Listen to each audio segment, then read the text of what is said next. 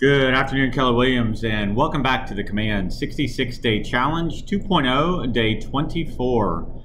Well, those of you that have spent any time within Command today have probably noticed several updates with yesterday's deployment, and we're going to talk a little bit about one of those today in contacts. So if you go into your contacts and choose one of your contact records, you're going to see that the neighborhood section of the contact records has been updated. And for some reason, this contact isn't coming up. So let's do a quick refresh, and then we should be able to see it. There it is, AA seller. So if you come down, you can see that this was our test contact that we've been using throughout the challenge. And we had originally added them to Fawn Lake, Pine Lakes, which is actually my neighborhood, and then Katy North.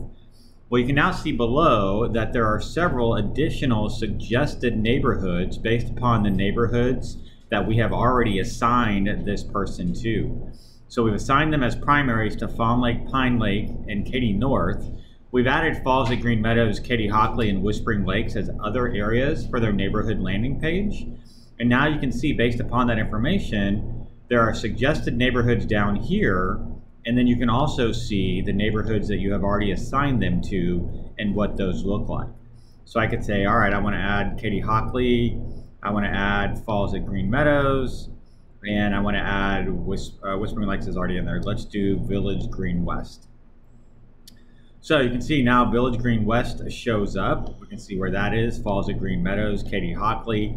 If you click on preview here, this is going to be, again, the neighborhood snapshot page that you send out to them. It's going to take it just a little second. This is the test one. And here we go. So you can see Whispering Lakes, Fawn Lake, Pine Lake, Falls at Green Meadows, Katy Hockley Road. All of those are going to be included in their neighborhood snapshot page. And those were all the ones that we selected here. So basically a cool way to kind of see different neighborhoods that can now be added or suggested.